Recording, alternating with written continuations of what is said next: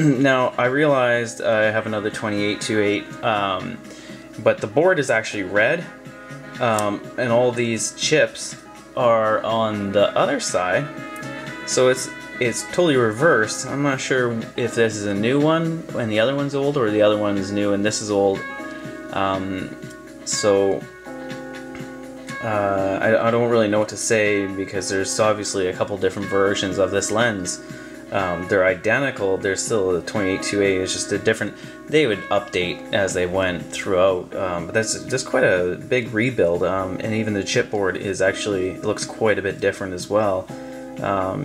So it's not just flipped and different colors, there's some different stuff going on, but anyways, there definitely is, there's only one way this really works. So you got the screw holes coming through there, and that has to be matched up, because we're going to be running nuts, and they can't hit because we're already maxed out for clearance, so they got to be able to go in between there when it bellows. So if you turn it to the next one, the pattern's off. So you can see on, almost on, and off. So there's only one way it can go. I'm gonna mark this.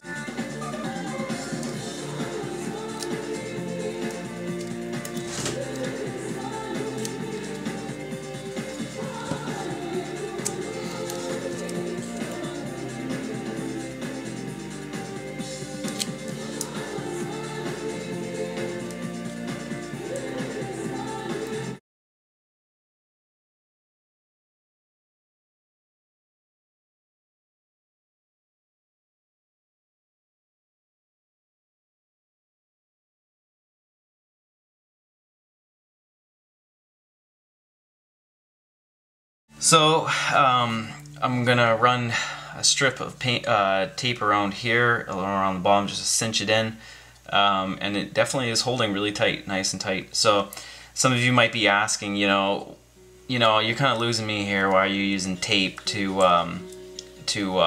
hold this together? I mean, this is secure. I have no trouble with this as it is with the sticky double-side tape, but throwing this extra tape is just a little bit of a seat belt. But most people don't know this, but a lot of camera manufacturers actually use tape to hold your entire focus together. Like a Nikon 28-80, and you know, Sigma's been using it for years. Tamron uses it. Canon has it in some of their, you know, cheaper lenses, and some of their high-end lenses. You got tape in different areas, but it works. Electronics uses tape. So I'm not trying to justify it, but I'm just saying it's, you know, it's kind of shocking how often they use it. You pull your rubber grip off of your lens and you'll see tape holding it together. But it works, you know, eventually it breaks down and you can have problems, but it does work. So, yeah, and one thing that we need to make sure is that you got the 3 rounded cutouts here. Don't put tape around those if you're going to cover them with anything. Because that's where this mount is going to feed through. It goes right there, and those screws are going to have to drop through there.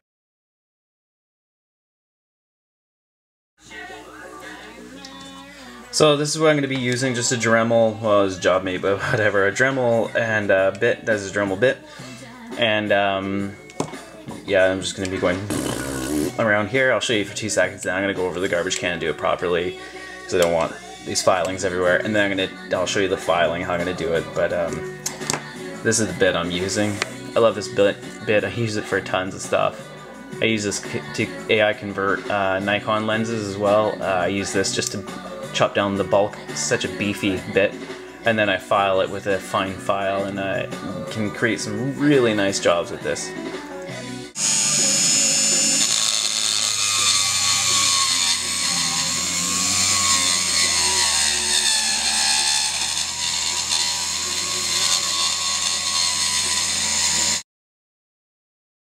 So there it is. That Dremel tool is absolutely perfect for this job. I just absolutely love that tool. You guys got to track down. If I find the package, I'll put the number in the description. But you saw the video of what it looked like. So but this was like, I did this whole ring in probably under 5 minutes, just a couple minutes, just zapped it through. So it was 2 millimeters, and now we got down a full millimeter. So it's at 1 millimeter now, and it's super beefy. So there's no way I'm gonna bend that. It's pretty thick still, and that's perfect. That's absolutely perfect. So what I'm gonna do is I'm gonna clean it up, just file it down, and then file it even finer. So I'm just trying to get it level now. It doesn't even have to be perfect because, I mean, it's tilt shift lens. There's never any, it's never ever going to be accurate. But what I want to do is just get it on level plane so that it mounts nice and flush.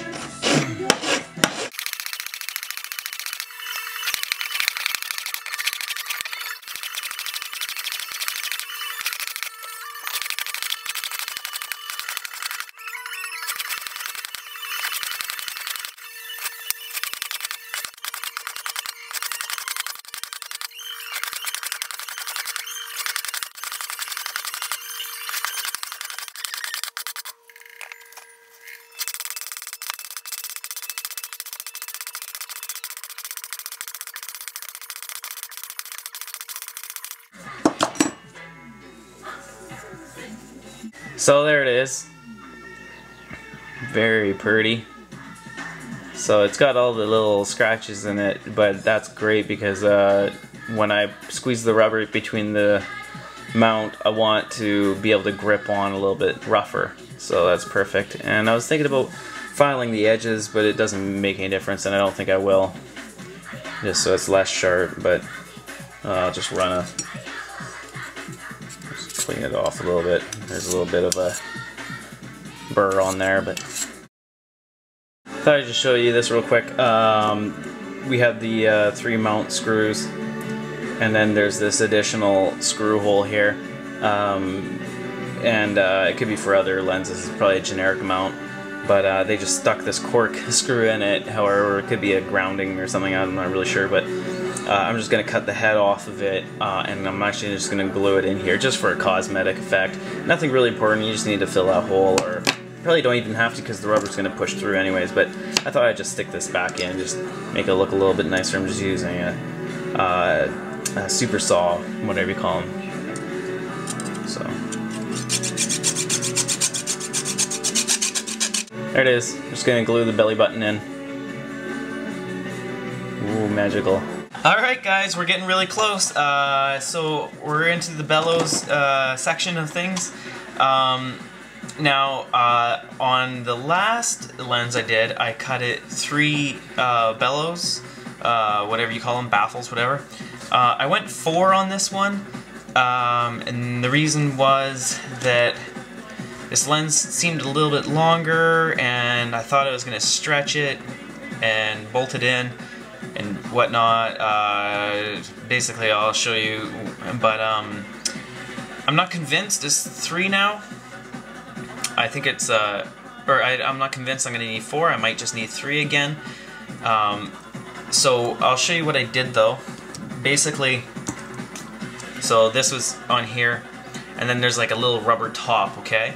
And so I cut that rubber top off, and then it was, I don't know, it's in the garbage, but that it was too tight, so then I took off just a tiny bit more. I'm talking about maybe 1 millimeter to 2, probably maybe 2 millimeters extra again, and so that's what it looks like now. And this is very tight, but it's gonna be good. And then, so I went 4 links because, you know, I'd rather have too much and can take away. Something super important that we need to do is we gotta wash this with soap and water because there is oil residue from the molding.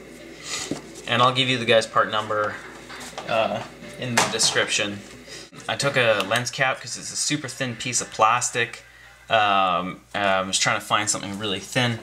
And what I'm gonna do is I'm gonna cut it to the same size as this mount, and then it's going to go on the inside, and then we're going to run, and then this is going to be on the outside, so it's going to be like a sandwich squish effect, and we're going to squish the bellows in.